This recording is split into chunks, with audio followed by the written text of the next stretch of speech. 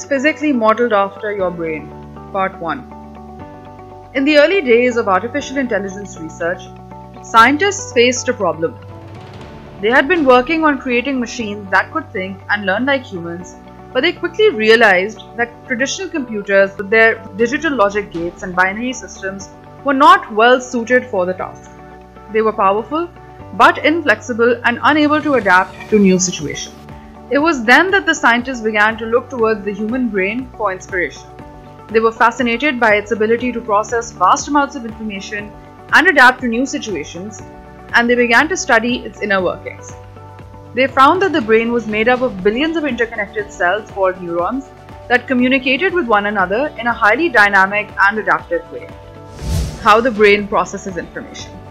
The brain processes information through a complex network of neurons, cells that are able to transmit electrical and chemical signals.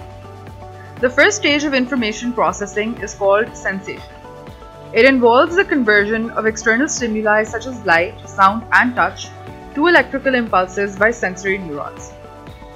The electrical impulses are then transmitted to the primary processing areas of the brain, such as the primary visual cortex, which processes visual information, and the primary auditory cortex, which processes auditory information. The next stage is perception and involves organizing and making sense of the impulses received from sensory neurons.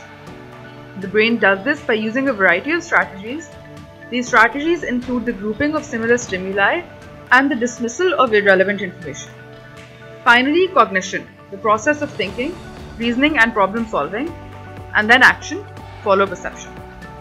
The brain uses the information it has received and processed to make decisions, plan actions and form memories, or to initiate a response or behavior.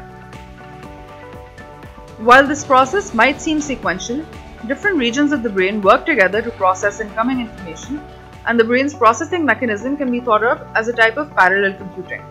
Computer scientists have traditionally used neural networks to try and mimic this process. These are algorithms that use interconnected nodes to process information in a similar way to the way that the brain does. So now that you have a solid understanding of how our brain works and processes information, let's move on to neuromorphic computing. What is neuromorphic computing?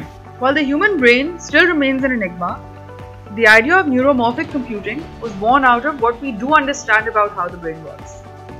Unlike traditional computers, which use the born Neumann architecture, neuromorphic computers use a parallel distributed architecture that is more similar to the human brain. They use new hardware and software that's been especially developed to allow them to process information in a more biologically realistic way.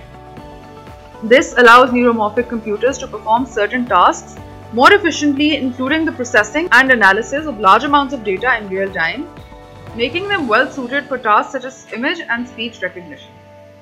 The most common form of neuromorphic hardware is the spiking neural network, or SNN.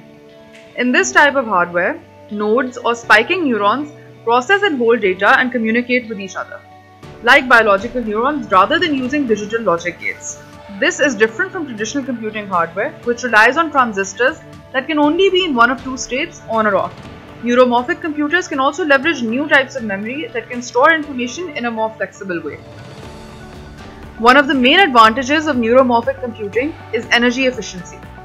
Traditional computers consume a lot of energy because they have to constantly switch transistors on and off. Neuromorphic computers can perform certain tasks using significantly less energy because they operate more like the human brain, an organ capable of performing 100 trillion calculations per second using only 12 watts of power.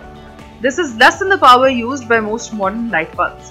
While some of the world's fastest supercomputers can now match the brain for processing speed, they require upwards of 10,000 square feet of space and can use well over 15 megawatts of power, roughly the amount of energy needed by 13,500 US households. Neuromorphic computers, on the other hand, are 16 times more energy efficient for large deep learning networks than other AI hardware. Neuromorphic computing also has the advantage of being able to handle uncertainty and noise. Traditional computers are not well suited for tasks that involve a lot of uncertainty because they rely on precise computations. Neuromorphic computers can handle uncertainty and noise because they are modeled after the brain, which is able to process information even in the presence of these factors. Today, neuromorphic computing is a rapidly growing field with the potential to revolutionize a wide range of industries and applications. Researchers have made significant strides in creating powerful neuromorphic chips and developing software that can run on them, and neuromorphic computing is being used to create intelligent machines that can process information more efficiently and adapt to new situations in a way that traditional computers simply cannot. It is opening up new possibilities in AI and bringing us closer than ever before to emulating the brain's remarkable abilities. If you enjoyed this video, please give us a thumbs up and don't forget to subscribe and hit the notification bell so that you are made aware every single time a new video pops up on our channel. Until next time, bye bye.